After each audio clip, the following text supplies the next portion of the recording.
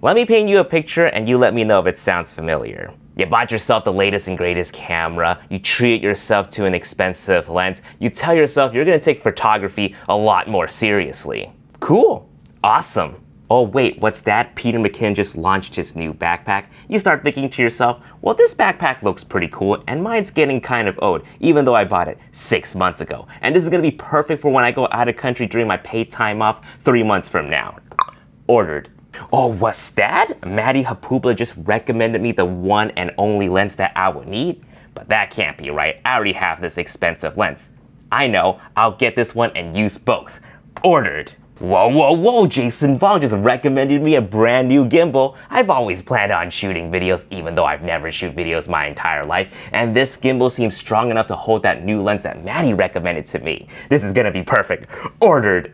Then comes time for you to bring your gear to the first shoot in months, or for that vacation that you've planned for, just to be overwhelmed by the amount of gear that you suddenly accumulated. Unsure what to use first, you start to use everything.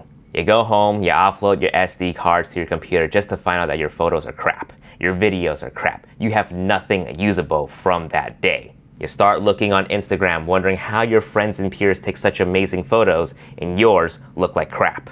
You feel angry, you feel like you're not good enough, you start to wonder why the hell did you even take up photography in the first place? You become sad, you stop taking your camera wherever you go, you stop watching your favorite YouTubers, you slowly start to deactivate your social media accounts. So that was an extreme picture that I just painted, and I at some point felt it at that level, that photography depression when I first got started in photography. Even before I created this YouTube channel, and to this day, I still get hit pretty hard with it. So not only is this video going to serve as a reminder for myself, but hopefully help those of you who are out there who are currently experiencing the same thing. I know this topic is a little different from what I usually talk about on this channel, but I personally myself is going through a little bit of a photography depression, or the creative rut, if you will, and these things don't completely go away, but hopefully these tips today will help you deal with that a lot easier.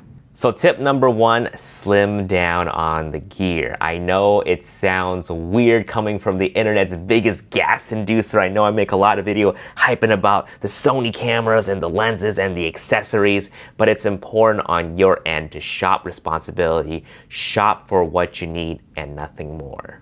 Many people, including myself, are easily succumbed to the influence that we see on the internet. Oftentimes, photographers buy something just because their favorite YouTubers are using it, only to feel guilty about it afterwards for wasting money and never ever using it. Like an expensive gimbal. If you are feeling this way, it is important to start reminding yourself why you got into photography in the first place, and start eliminating gear that has nothing to do with your passion. I know it seems like making YouTube videos are cool, but if your passion is only in photography, just stick to photography. Start selling the lenses and start selling the gear that you haven't been using for a while now. I know it is incredibly difficult to do that. I've been there before. If that's the case, just lock them up and start using one lens and one lens only. Challenge yourself. As the saying goes, back to the basics. Then slowly reintroduce the other gear aspects of photography when you start feeling bored or stuck, and see how it can help you further your skills.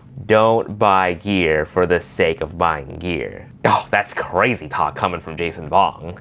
Number 2, stop being so hard on yourself on your creations. Oftentimes I see people get way too caught up with the technical aspect of photography that they stop sharing, they stop creating because of it. They start focusing a lot more on the correct shutter speed, or having the right ISO settings, or the sharpness of the lens, to the point where even if the photo's a little bit blurry, they just beat themselves over it. Or worse, blame their camera or blame the gear. So my advice is stop looking at the right setting and start looking at how the photo makes you feel. If you snap the photo and it's a little bit blurry, but it still looks pretty cool, just share it. Just post it on your social media, share that story behind that photo, and I promise you there are people out there who will still like your photo. Coming from experience, I only got better at photography and videography because I shared my work on the internet and constantly kept on creating. Tip number 3, start shooting photos for yourself. This is especially true if you're doing photography as a business. When you're a photographer doing business, you are shooting for someone else. You're not shooting for yourself, and you will get burnt out really quickly. Photography suddenly becomes a job and not fun. So you have to start reminding yourself why you got started in photography in the first place.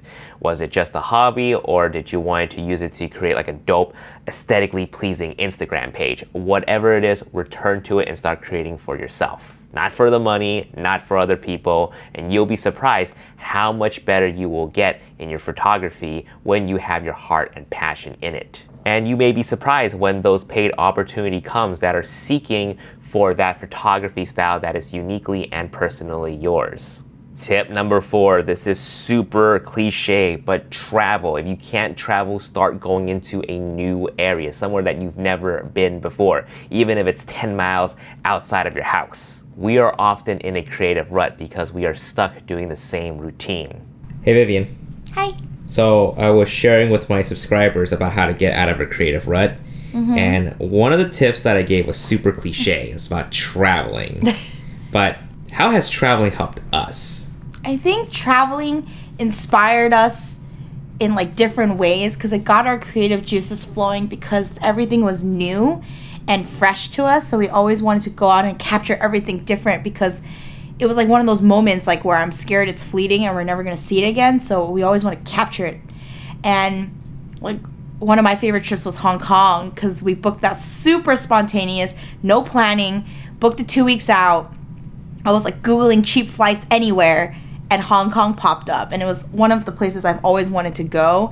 And so we landed and everything was like fresh and different, but it still kind of felt like home. Like it was still a little bit familiar. So we weren't like scared to go out and explore.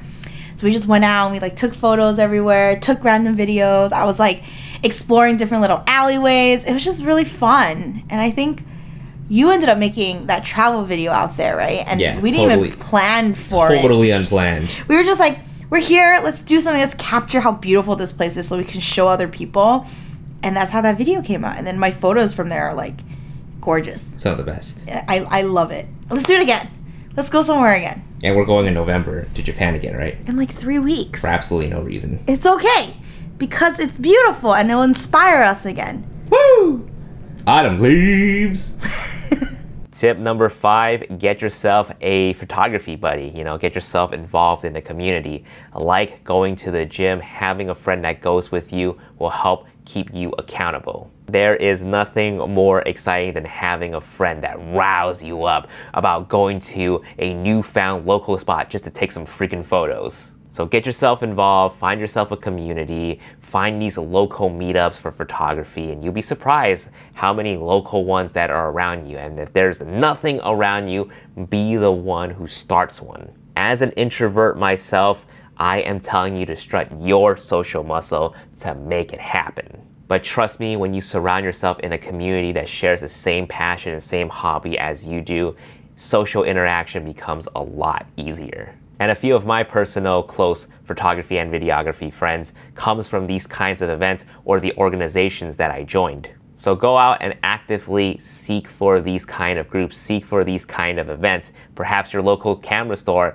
is throwing together an event this weekend. I know for a fact in Los Angeles on November 8th and November 9th at Sammy's Camera Los Angeles Fairfax location, Sony B Alpha Days are coming back. I am not getting paid to advertise this event. This event is completely free. I'm personally going to be there. I'm going to be giving talks on both days, but come out, come make yourself some new friends, get involved in the community. That's going to keep you accountable to keep on creating photos. And no, you don't have to be shooting Sony to come out. Whatever camera systems you're using, just come out and come hang out with us. Share with me your story. Are you in a photography depression right now? Are you stuck in a creative rut?